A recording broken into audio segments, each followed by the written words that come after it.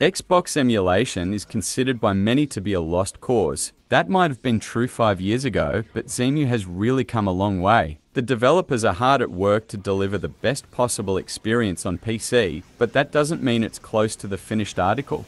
And in this video, I'll run the games on modest hardware. This is to ensure that most users can relate to the emulator's current performance. So let's get started.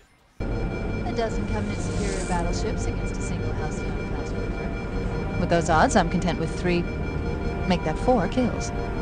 First and foremost, we'll have a look at Halo Combat Evolved. For some of you, this may be the only game you're interested in playing. And if it is, have I got good news for you. It runs almost flawlessly, save for a few hitches when there's lots of action on screen. But the frame rate will recover quickly to give you an even 30 FPS. Honestly, I was impressed by this one.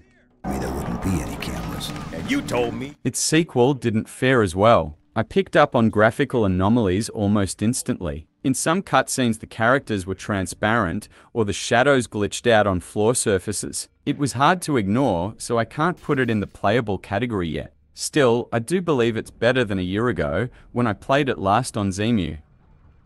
I believe that high-end computers can run Soul Calibur 2 at full speed, but I'm afraid medium-range hardware can't cut the mustard. During my playthrough, the frame rate was all over the place, and this made my experience rather painful. With fighting games, performance is paramount, and too often Soul Calibur feels like it's running in slow motion. Blood Wake had the opposite problem. For some reason, it just kept speeding up. I don't know why, but it happened when I pressed a button on my controller. It's a strange glitch, but I don't know if the developers are aware of it. Blackstone ran fine, but the sound effects didn't seem right to me. I've only played it on the emulator, so please tell me if it sounds normal to you.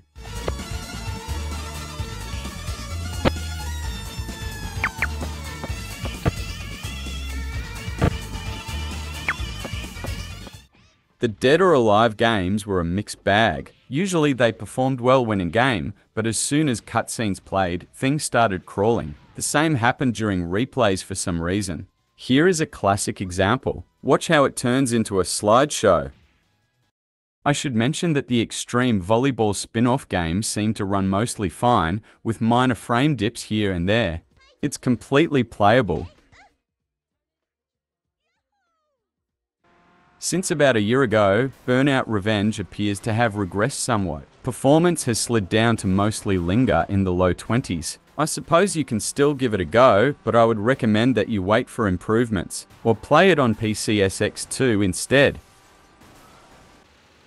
Panzer Dragoon Order suffers from intermittent frame drops. It happens when there's lots of lights visible on screen. I also saw minor texture glitches, although performance seems to be this game's biggest issue. Outrun 2006 has several bugs on the emulator, and they really detract from the overall experience. Performance is also hanging in the low 20s. Both Star Wars Battlefront games have performance issues, depending on which maps you're playing. Some maps are worse than others, but the audio crackle can become really bad at times.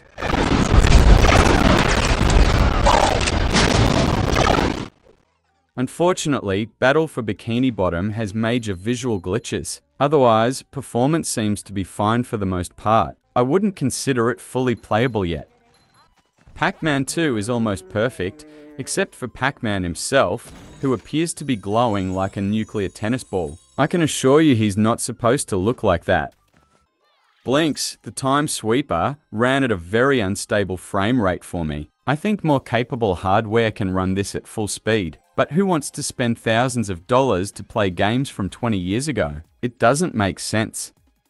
The Crash games have made some progress on the emulator. With the exception of Crash Twinsanity, they can be considered playable. Wrath of Cortex hovered in the mid-20s at times, but it was mostly okay. While it couldn't maintain a stable 60 frames, Crash Nitro Kart didn't feel sluggish at all. In fact, I had a lot of fun playing this.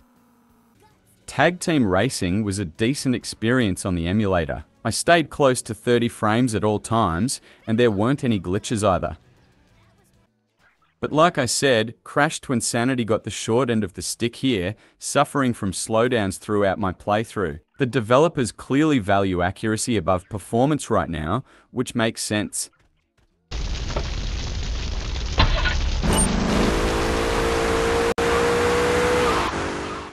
We will now have a look at the GTA series, starting with GTA 3.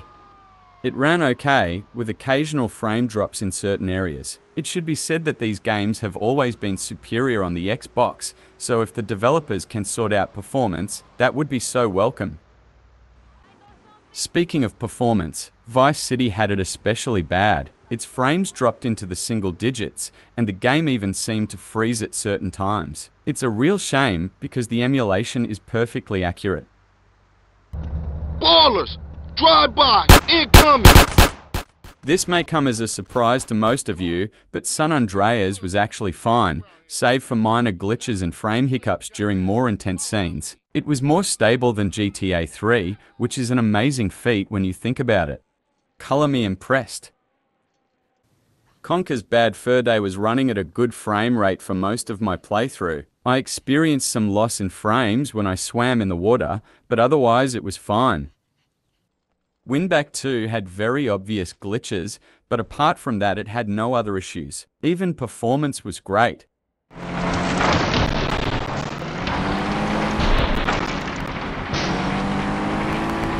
The Flat Out games had minor audio crackles, and to me it seemed a little worse in Flat Out 2, but overall, the emulation was decent with these racing games.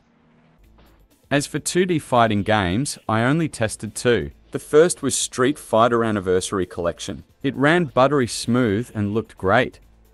The second was King of Fighters Neowave, and there were no problems here either. Jet Set Radio Future was as close to perfectly emulated as it gets. It just had minor sound issues, although you have to strain your ears to hear it.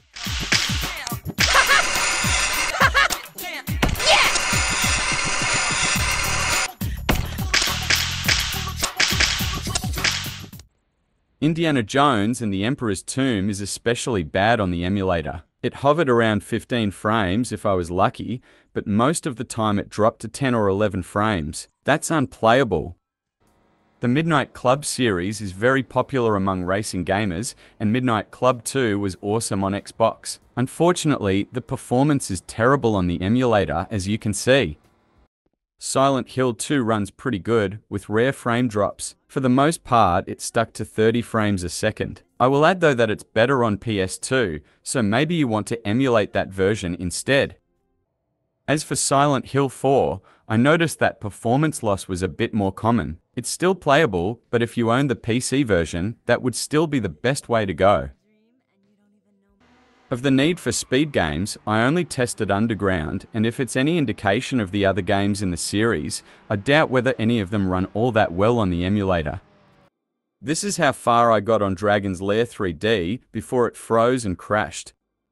Now I will showcase a bunch of random games that are actually playable on the emulator, so sit back and relax.